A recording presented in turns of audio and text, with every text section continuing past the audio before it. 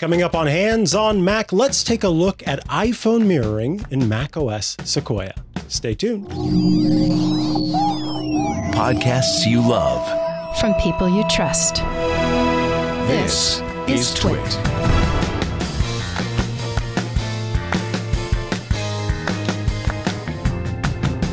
Welcome back to Hands on Mac. I am Mikah Sargent, and today we are taking a look at a new feature that will be available in macOS Sequoia and iOS 18 called iPhone mirroring. This feature is one that will hit all phones come this fall, or I should say the phones on which it is compatible this fall. But I wanted to go ahead and talk about it because many of you, I know, after having watched the episode on the public beta and before the episode on getting a developer account and joining the developer beta, will probably want to experiment with some of these features.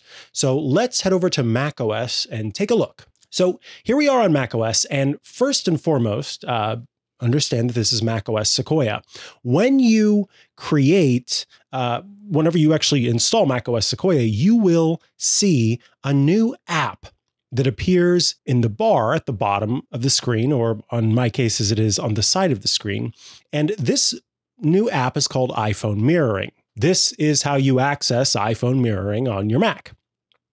But before we actually go to the iPhone mirroring app, we need to go somewhere else so that you can set up your phone with iPhone mirroring.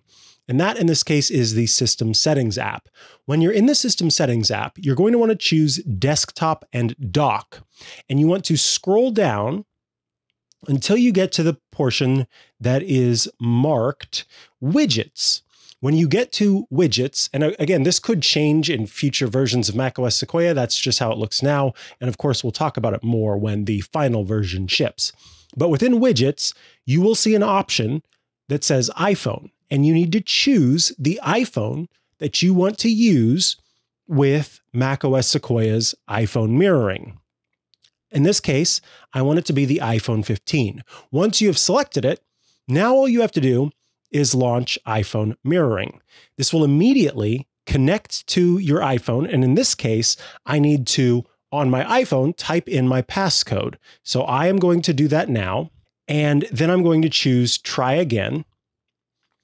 And we will see if it allows me to connect. And it does.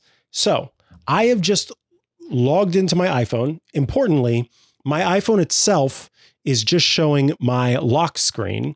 And it shows a little notification that says iPhone in use. This iPhone is being used from Evelina MacBook Air, which is the case. I am using it from this MacBook Air. Now I can click and drag this window to move it however I might want to. And I can, in the top, for example, go to the home screen.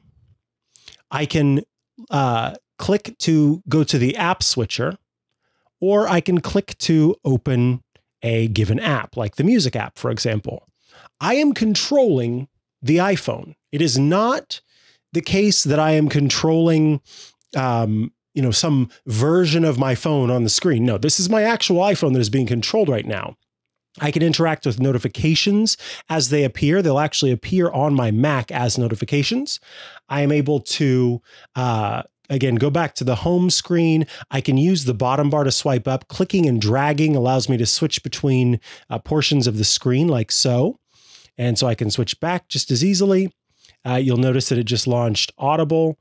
Clicking at the bottom will take me back to the home screen there, and I can go back to the main page here. If I were to go into the home app from here, I could turn on and off lights. So I just turned off the light in my studio, turned that back on. Everything that I've been able to do on my iPhone, I'm able to do from here. Now, let me show you quickly the settings.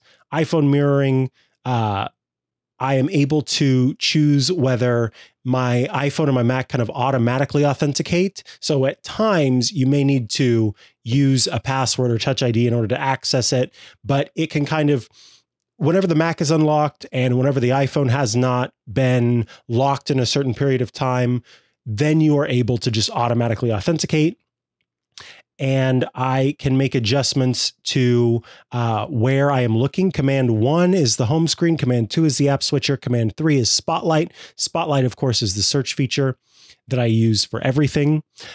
You can also change the place where the window appears, and you can make some subtle adjustments to that window as well. So I can move it to the edges of the screen, and I can minimize it. And I should be able to, there we go, change its placement, or of course, have it kind of fill the center of the screen, move it to the half of the screen, quarters of the screen. These are just normal options that you have when it comes to a window on macOS. And that is because you should treat it like a window on macOS. That is indeed what it is. But the most important thing to understand when it comes to this is, A, you are using your iPhone. So if your iPhone's plugged in somewhere, it will be there. But as I'm moving around on that screen, nothing is changing on my iPhone itself. So people aren't able to see what you're doing, which is good. We want that. Last but not least is just the fact that when you're using this, you shouldn't think of it as a means of doing exactly what you would do on the iPhone. So for example, Control Center is not able to be accessed from this screen. So in that case, you wouldn't necessarily want to access Control Center because those are controls that are specific to the phone. I don't change the brightness of the screen. I don't want to turn off Wi-Fi or Bluetooth. I wouldn't have access. Those controls are hidden in that case. So that's just one way that it's a little bit different from using your phone itself. Outside of that, though, everything is right there and everything appears exactly as you would expect.